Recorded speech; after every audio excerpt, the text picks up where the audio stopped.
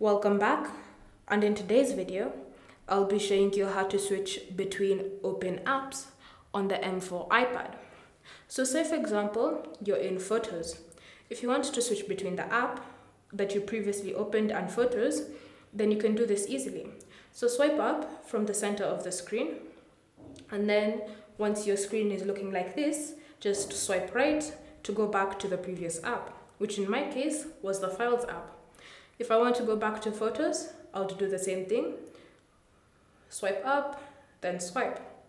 Alternatively, if you want to view all the apps that you've opened in the background and you want to switch between an older one, then all you need to do is swipe up to the center of the screen to view all the apps running in the background.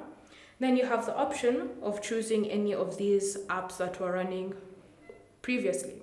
So for example, we can choose YouTube. Then we can watch a YouTube video. If you want to go back to your previous app, swipe up, then swipe right.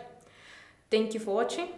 If you have any questions or comments, leave them down below and we'll get back to you.